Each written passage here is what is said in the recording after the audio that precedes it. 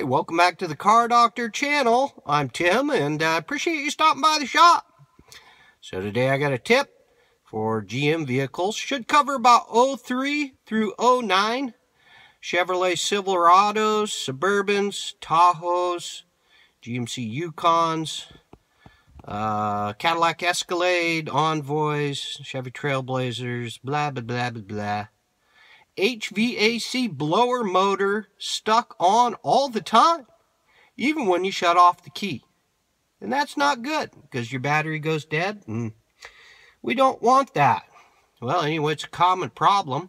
There's a technical service bulletin regarding the blower control module. This is an auto HVAC system on this one.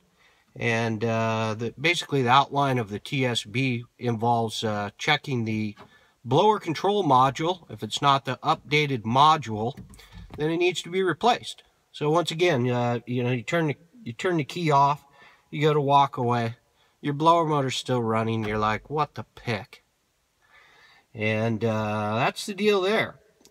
So basically, it's a pretty straightforward repair. There's a replacement module kit available. The module itself, a wiring harness, and some instructions and some hardware for installing it. And we're going to show you how to do that. Thanks again for stopping by. So if you get the old module out and you see that it's the old style module, then you're due for an update. So the updated kit, which on this application, I'm working with an 05 Tahoe here. Here's the updated kit number.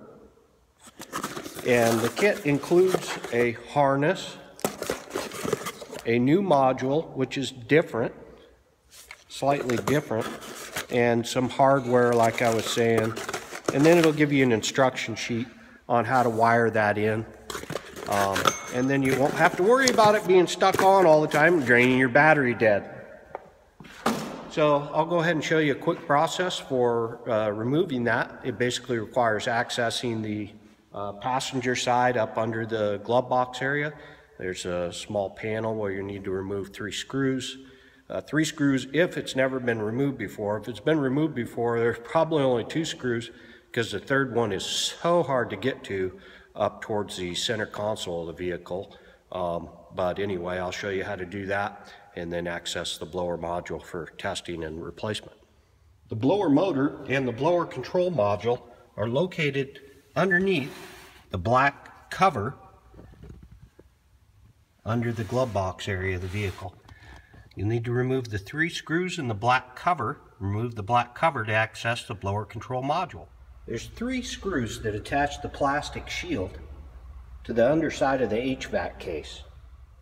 Once you remove the attaching screws for the module from the heater case, remove the electrical connectors from the module itself and the blower motor, and then remove the module. Now cut the wires at the module,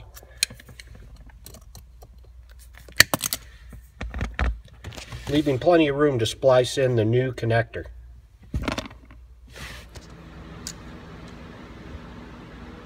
Now strip back the wires, and using suitable butt connectors, connect the replacement harness to the existing harness of the vehicle.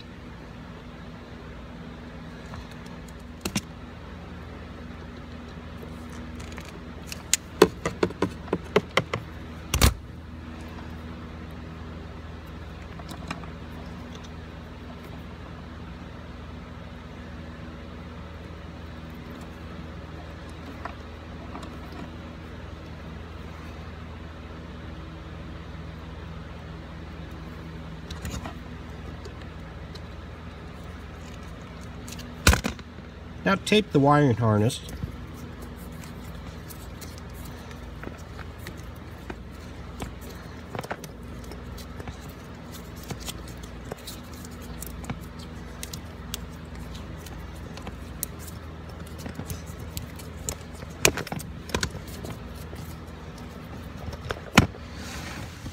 Now install the replacement module.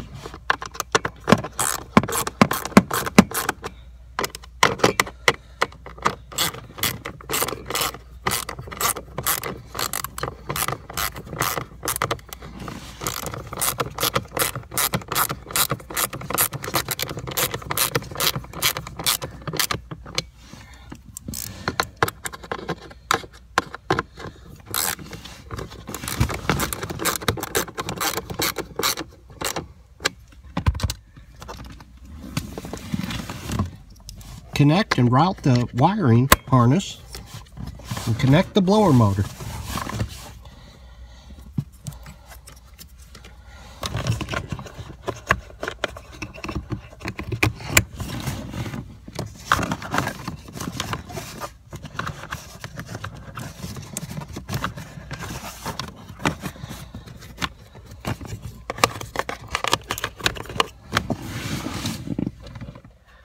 Now reinstall the plastic shield.